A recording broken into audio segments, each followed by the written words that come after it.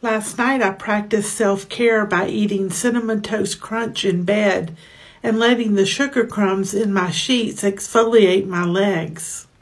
It's always Cheez-It crumbs for me. Them legs be feeling silky smooth. 5 Orange Juicy show today. This celebrity it girl admits what we've always known. She had a nose job. You will be irate when I tell you what pop culture outlets are now spreading around in order to play damage control about young people like Hailey Bieber suddenly having strokes. Pete Davidson didn't just get a tattoo that says Kim, he was branded. And I'm like, why is nobody freaking out about this? Also, USA Today gets the honor of Freak of the Week. I'm Alex Clark, and this is POPlitics.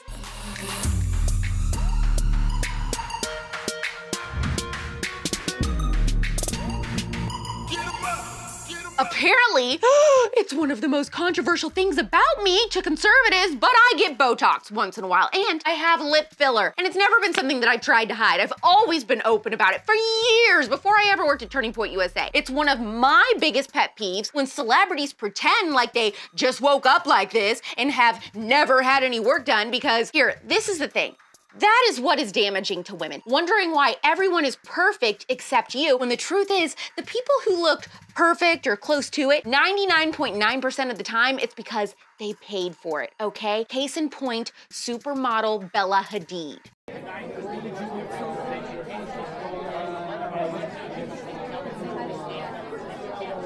Clearly getting work done isn't the only thing she lied about. She pretends to drink coffee too. Basically, she's as fake as her Fashion Week French accent. Simone is the best, and this collection was to die for, no? And we're celebrating Pride. It was the best show of all time. Love you, see you. If Homeboy is coming through with these, it's quiet. Yeah, no, it's quiet for him.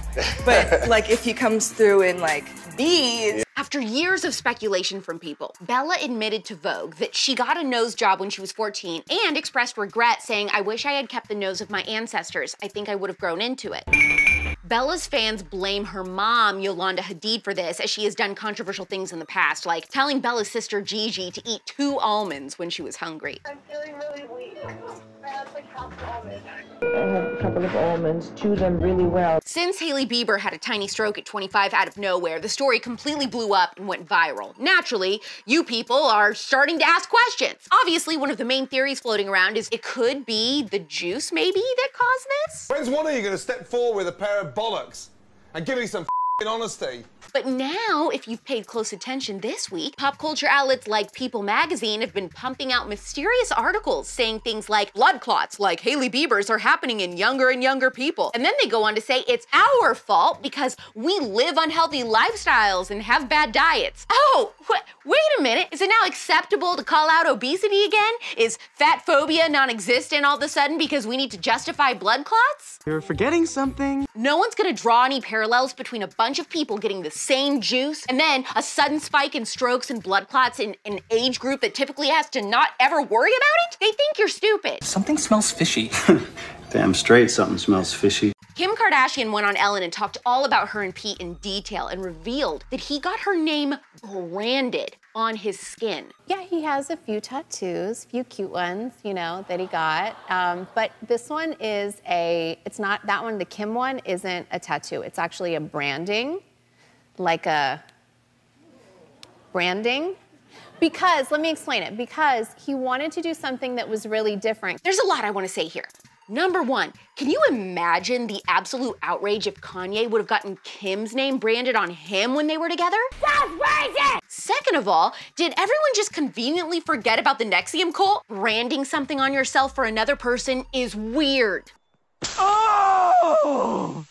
Oh, yes! Yes! Oh! Everybody's getting sucked into how cute they are together, but you are forgetting that Pete Davidson has a very addictive personality to everything. He struggles with getting addicted to substances and women. That's a red flag. He immediately becomes infatuated with girls and goes 0 to 60. Kim isn't the first girl that Pete has gotten tattoos for. Ariana Grande and Cassie David both have tributes on his body. That bar's just like a tattoo. Gets under your skin. Pete Davidson has admitted in an interview with Charlemagne the God that he's a cutter and that the reason he has so many tattoos is to cover up the scars from his chest after cutting himself. I mean, this guy has very publicly admitted to struggling hardcore with dangerous behavior. And people are like, let Kim have course, just let her enjoy herself. I just don't see that as a viable option once you have kids. If you're gonna be dating someone once you're a mom, especially bringing them around your kids, I definitely think that they should be someone you could seriously see being permanent in their life. And I would say that Pete Davidson is nowhere near a healthy place where he could be a parent. I mean, whatever, I guess. 2 pieces of movie and TV news I thought you'd want to know. Selena Gomez is developing a TV comedy spin-off of the beloved 1984 coming-of-age film 16 Candles that will be titled 15 Candles.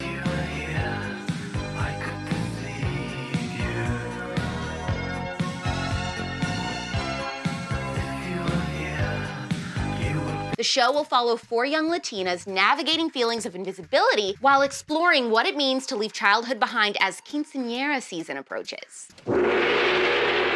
What's happening, hot stuff? Latina CUTEservatives, does this show sound like it could be cute to you? The other thing I want to tell you is that Sydney Sweeney, my girl, will be starring in her first Marvel movie, Madam Web, alongside Dakota Johnson. Are you excited about either of these announcements?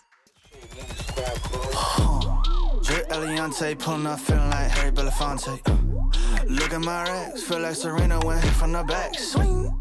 Before I tell you about the Freak of the Week, I want to remind you to apply for your spot to Turning Point USA's Young Women's Leadership Summit. It is a huge conservative conference for women in Dallas, Texas on June 2nd through 4th, and it's an opportunity to meet, network, and make friends with other CUTEservatives from all over the country. We only have a certain amount of seats available, so if you want to go, you gotta get in there ASAP. Go to tpusa.com/YWLS and use code POPlitics for 25% off. Okay, Ben, I hope you've warmed your pipes up. It's time to sing us in. I said certified freak. 7 days a week. Big round of applause for USA Today for winning the not-so-coveted prize of Freak of the Week on today's show. Why did they win the biggest foe of them all? Because they named the Woman of the Year and included Assistant Secretary of Health and Human Services Rachel Levine, a biological man who is basically the Jabba the Hutt of the Jabba Juice.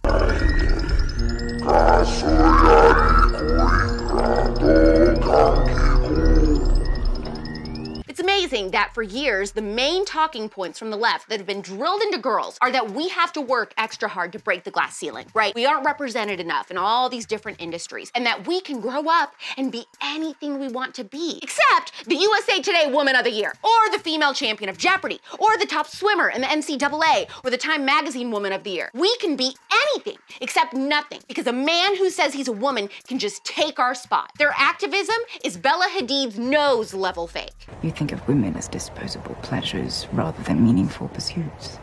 The first episode of season 2 of The Spillover is out now on Apple and Spotify with my friend Allie Stuckey. We're talking about something she has never talked about in detail before, her birth stories and what went wrong in the very problematic and concerning statistics surrounding C-sections and inductions in the United States. The dark side of the birthing business is out now. Subscribe to The Spillover and leave a 5-star review, please. Since the podcast is free, that is the one thing I ask you to do each week so that we will chart and that helps people discover the podcast. Heard this episode, do you think Pete getting Kim's name branded on him is cute or concerning?